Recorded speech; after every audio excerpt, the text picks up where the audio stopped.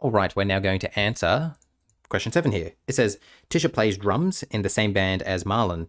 She would like to buy a new drum kit and has saved $2,500. Tisha could invest this money in an account that pays interest compounding monthly. The balance of this investment after n months, T of n, could be determined using the recurrence relation below. So it's showing you the initial, and then this here is telling you how much interest that you're earning each month. It says we need to calculate the total interest that would be earned by Tisha's investment in the first 5 months.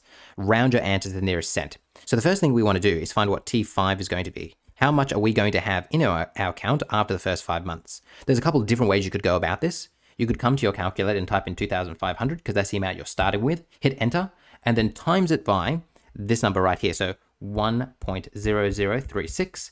And that now is going to tell you that in the first month, you're going to have that much money, second month, third month, fourth month, fifth month. So that means T5 is going to be 2545.33 when I round it to the nearest cent there. Now, I'm not done yet. The next thing I would have to do is say, well, I need to figure out the total interest, right? So that means I would have to take my original. So I would have to take my original and subtract it away from that. So I'm going to go 2545, but that minus 2,500, what I initially had in there. So I'm going to go 2545.33 minus 2500, hit enter.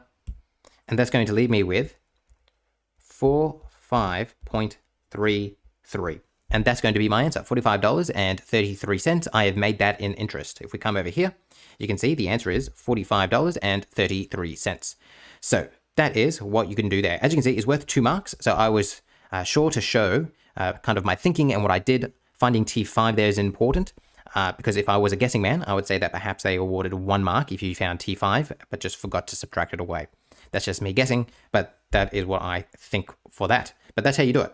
Before I leave, another way you could get this is instead of, hitting enter a whole bunch of times, you could have created a general rule. You could have said, all right, 2500 times that by, now open your brackets, 1.0036, and then I'm going to raise that to the power of 5.